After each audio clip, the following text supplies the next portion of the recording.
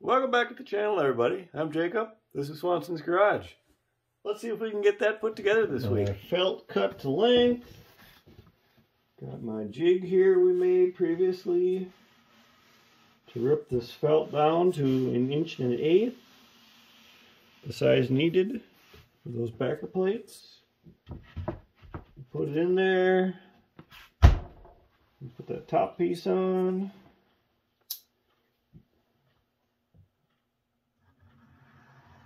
And we rip it to size.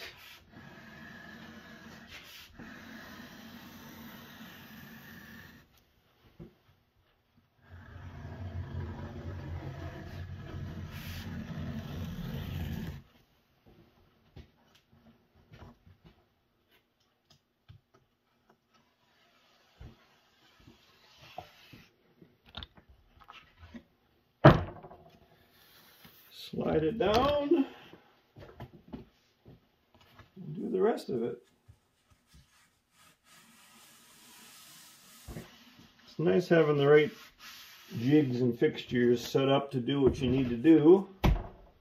Saves so much time. You can do it so much more accurately than trying to lay out a straight edge or whatever.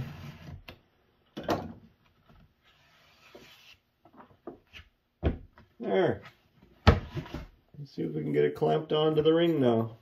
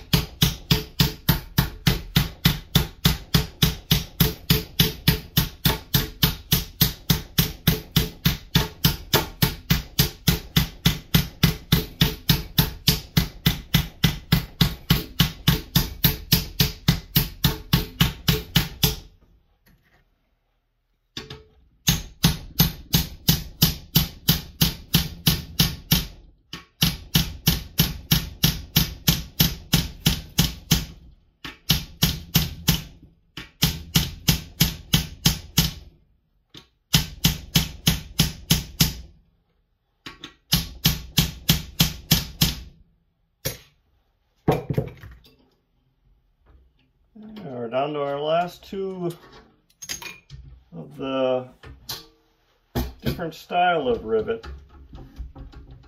Cut them down the length now and get them peened over. Nice. One more thing done.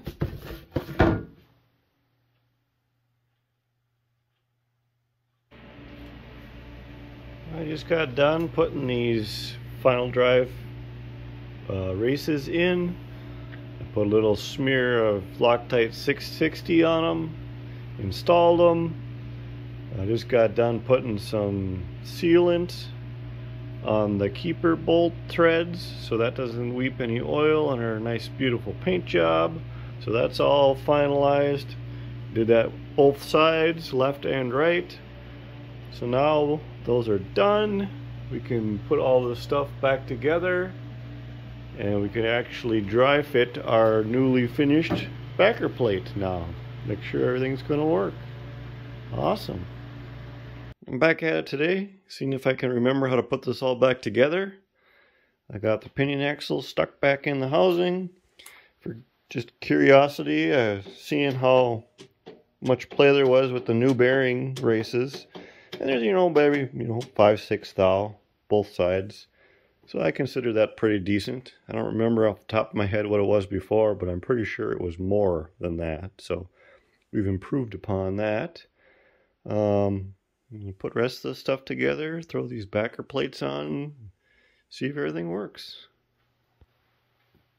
Cut a bunch of gaskets, and I did a bunch of tuning and fitting and dry fitting, and I think I'm pretty happy with how everything is coming together here. So I got gaskets in between both layers here to keep any oil from the inside coming out there and any oil from in here coming out here.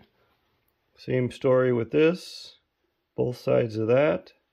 I don't even honestly remember at this point if there actually was a gasket here or not when I took it apart. Same with here. But I don't see any reason why that should be a problem.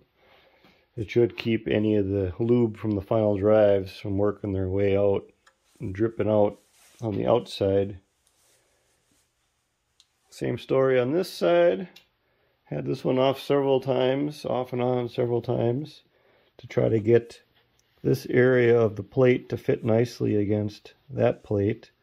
It was out, and I think I got it pretty decent now, especially by the time we put a layer of sealant on there when we final assemble everything. Should be pretty good and sealed up. I sure hope so, at least. As I said before, my goal with these restorations is to have as minimal oil leaks as possible.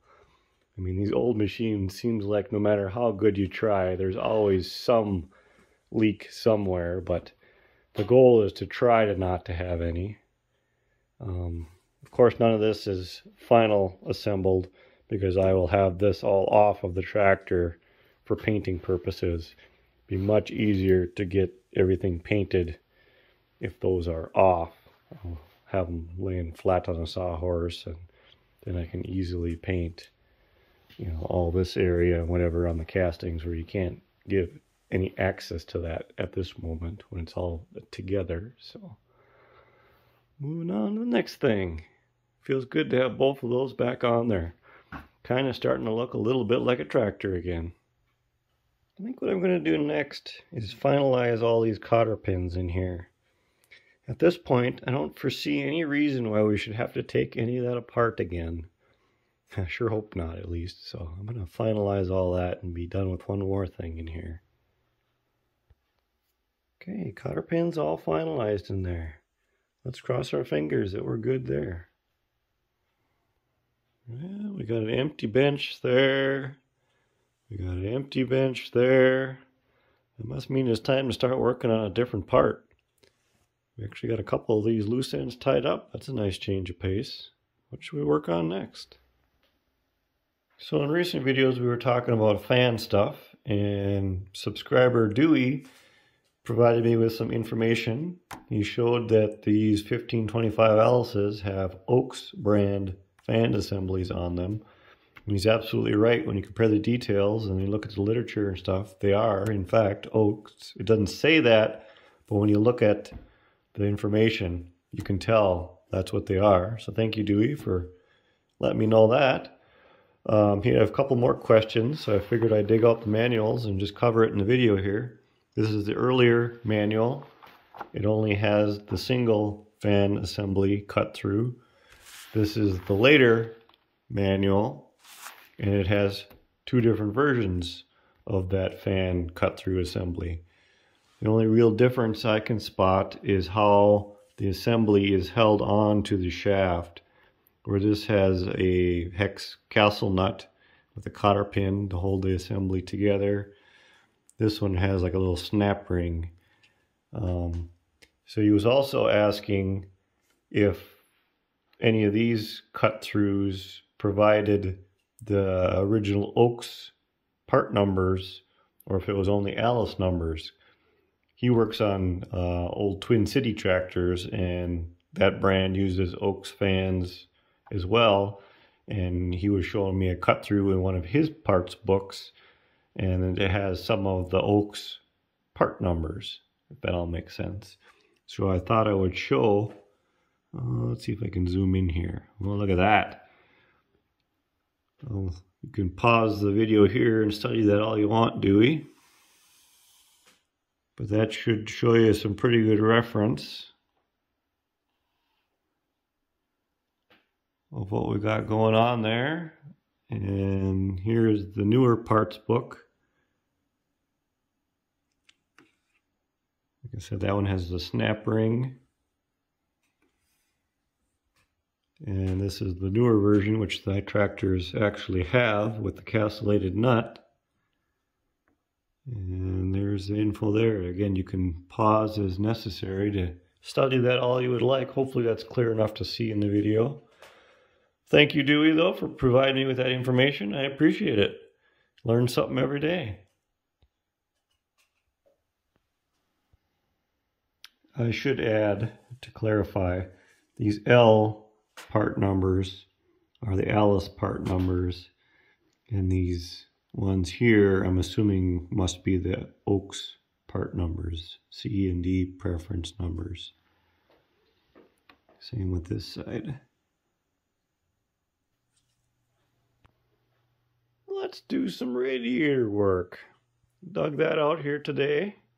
Got back in the corner and moved everything. Dug out the shroud and some other parts that I got.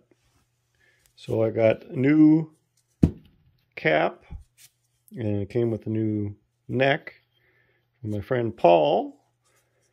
He had some of those recast a number of years ago. So I got a couple of them for this project, because of course the caps were long gone missing when I got this project. So that's awesome. I dug out, last time I was home, some petcocks for the bottom drains. I had gotten these when I did my 2035 short fender a number of years ago, and I had to order, it was 3 of them. It was the minimum order or whatever. This is where I got it from. No affiliation and no idea if they're even still available, but for the sake of showing where I got stuff from, I did a bunch of research at that point in time, and that was the closest to the correct one I could ever find. And it is almost a perfect match to the originals, at least for the short fender. I'm going to go out on a limb and assume that it's the same drain valve for these 1525s. If anybody knows different, let me know. But, so that was nice. I have a couple of those on hand for these tractors. Don't even have to hunt those parts up. We'll have to be making another fan shroud and guard, and potentially we'll have to see as far as radiator goes, because as of right now, this is the only radiator I have on hand. The previous owner has another radiator that we have to go rescue as soon as spring breaks here. I have yet to see that one, set eyes on it, so I don't know what kind of shape it's in.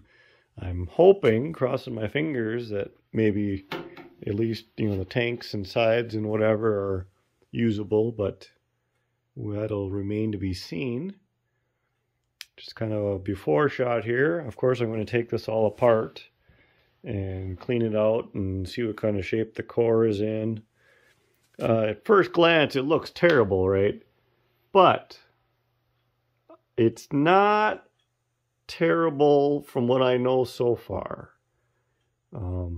And to put it into perspective, the radiator core, my 2035 that I redid, looked very much like this when I started, maybe even worse.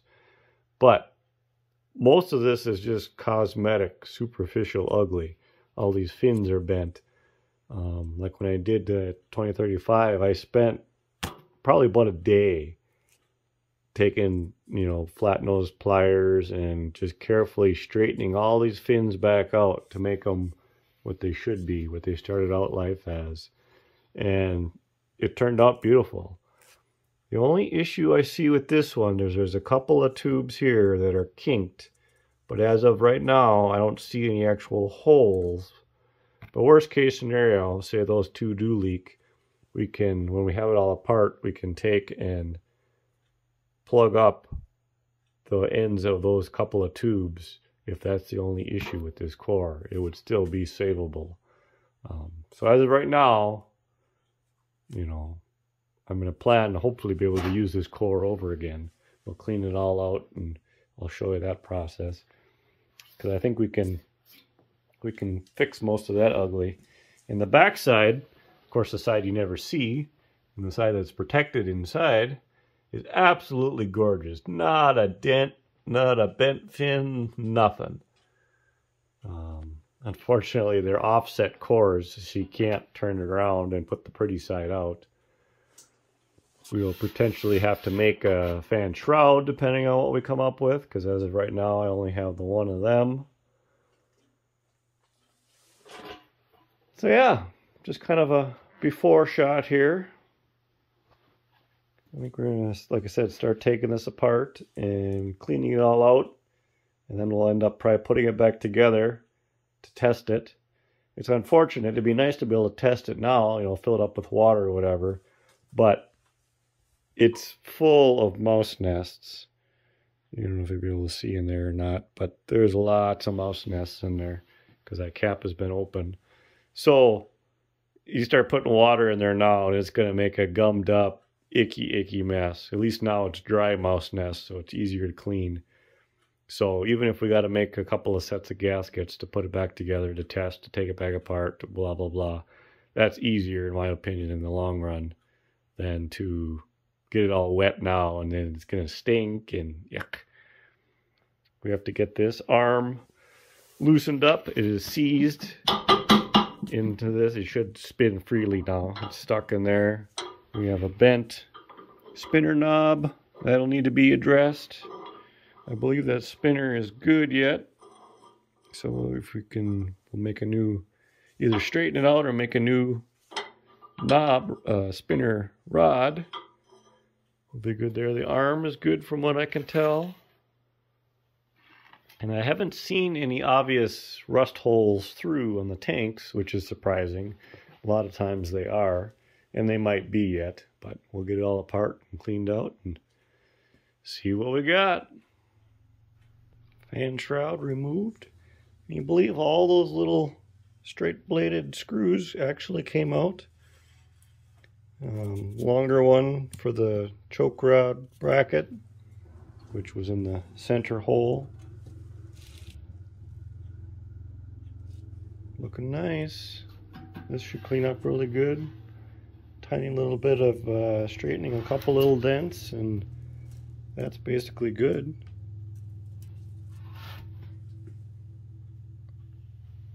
This is coming apart great. I can't hardly believe it.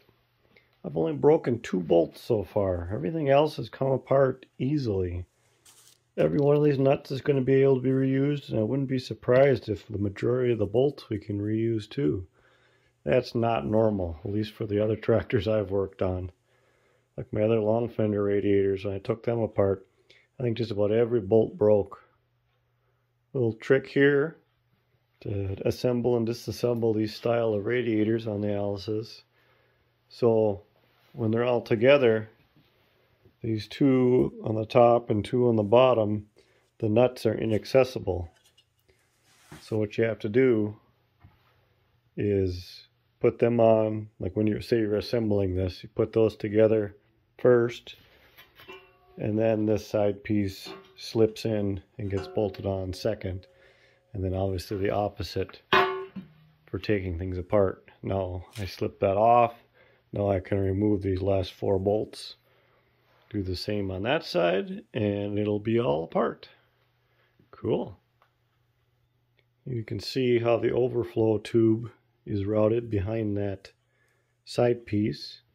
So that goes through that up to here. So when the radiator gets too hot, there's no vent in the cap. It goes through that tube and then down, and it's open here on the bottom to dribble out on the ground. And then it's the same side pieces on both sides. They all have holes in them just for production purposes. They made them all the same, but there's no overflow on this side, only on the right hand side of the tractor. Another note, so these little side pieces, the holes are offset in the strap. The little side goes towards the outside, and the reason for that is so this is in far enough to allow for that side piece to come up flush with the outside of the top and bottom, if that makes sense. So there's a lot of different ways this thing can get put together wrong if you're not being careful. The core can be put together the wrong way. I've seen that done in one of my other tractors, on my long fenders. The side pieces can get put in backwards, so the holes for the fan shroud are in the front. There's a lot of things you can goof up here, but if you pay attention, it's not that hard. Oh, I got one more bolt down there, and then we can take this all apart. So place your bets. How big a mouse house are we going to find? Okay. In theory, this should all come right apart now, like that.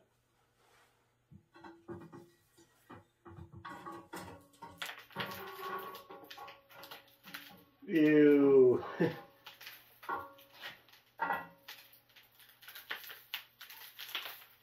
I told you there was a mouse house in there. Can you imagine what that would have been like if we would have filled that with water? Talk about gross. Wow. What do I do with my brush?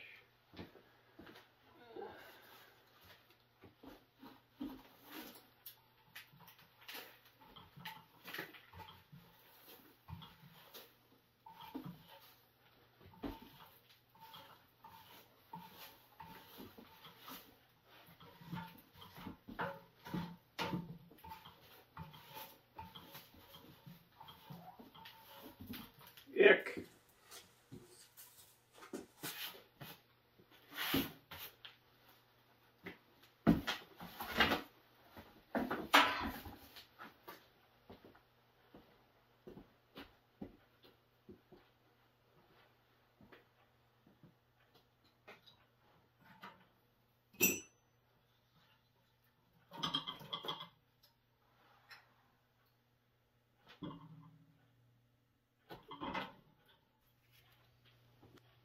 Top tank looks pretty good. I was expecting more rotten. And this is why we take everything apart to clean and inspect, if nothing else, because there's no way you would have flushed this enough to get this clean ever. No way. There's the bottom tank. Mouse nests in there too. But from what I can see right now, it looks pretty solid, so that's a good sign. Let's get this crud scraped out of here and a little bit of vacuuming and see what we got. Well, does it look any better? I've started straightening out the radiator. Nothing fancy. Mainly what you need is patience. Lots and lots of patience to make it look, go from that to that. But you can see there's needle nose, screwdriver. I got a pair of old flat-nosed, I think like a pair of like electrician's pliers, but the little flat nose is good for getting in the fins, straightening out little kinks. Many, many hours ahead of us. I'm going to continue straightening bent up fins here on this radiator. Thank you all for coming and hanging out. Hope to see you all next week. Later.